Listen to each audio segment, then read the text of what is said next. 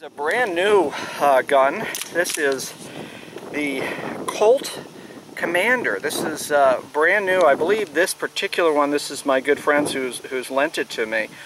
This is really a beautiful, beautiful gun. It's aluminum frame.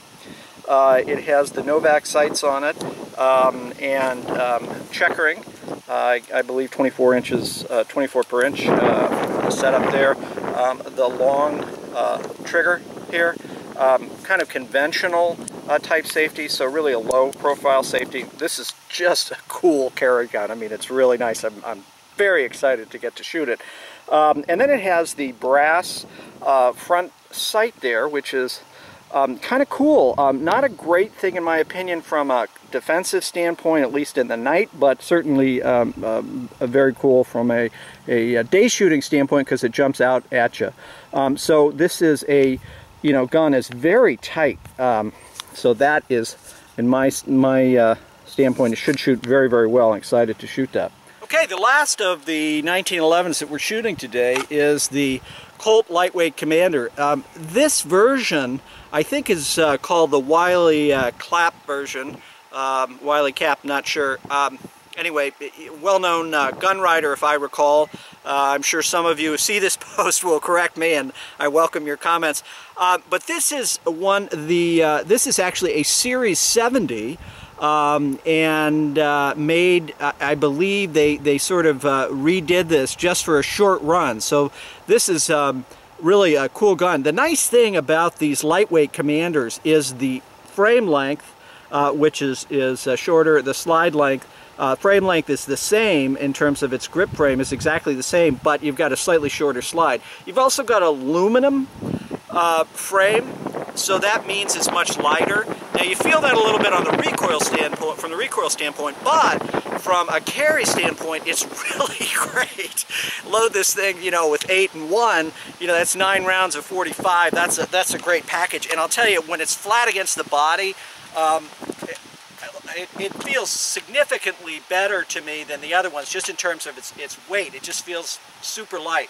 So I'm going to focus in, again, try to get a nice 5-shot group, and we'll see how this one looks. I haven't shot this gun, so again, the gun probably shoots better than I do. So let's take a look at it. So back here at 5, and we're going to do the same drill.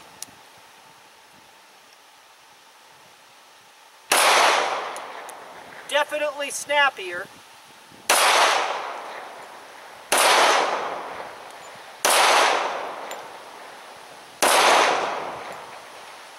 So I had one flyer, which I felt, and it flew up, but I got 3 that are basically touching.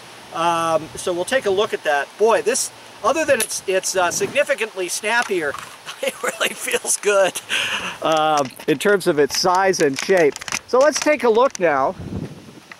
This last one on number 1 is the one with the lightweight Colt Commander.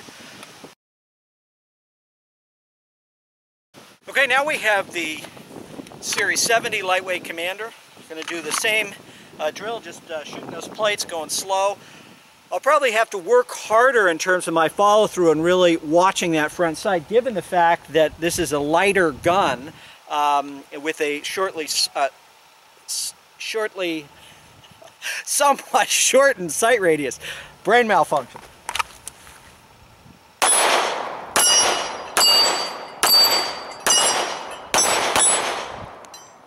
So I've been able to get all hits. I had to work a little harder. I feel the snap a little bit more, again, with my small hands.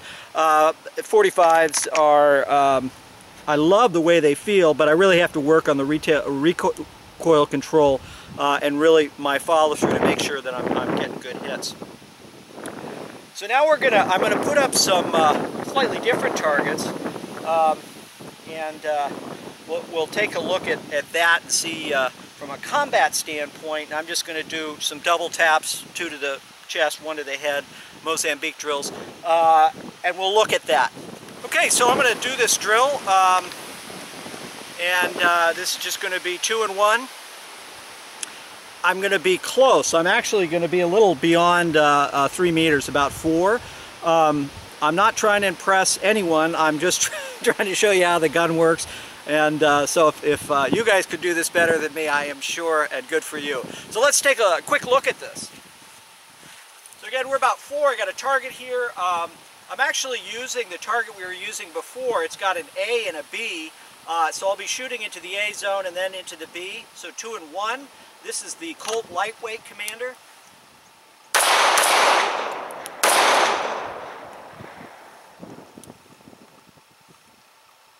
I'll show the target in just a minute. I'm going to do the drill again.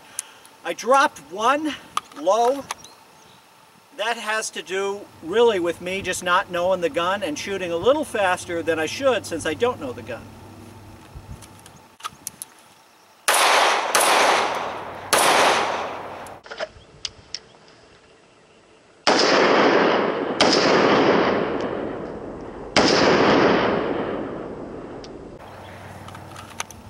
Nice. That was much better. 2 right in the center, just the way we want it.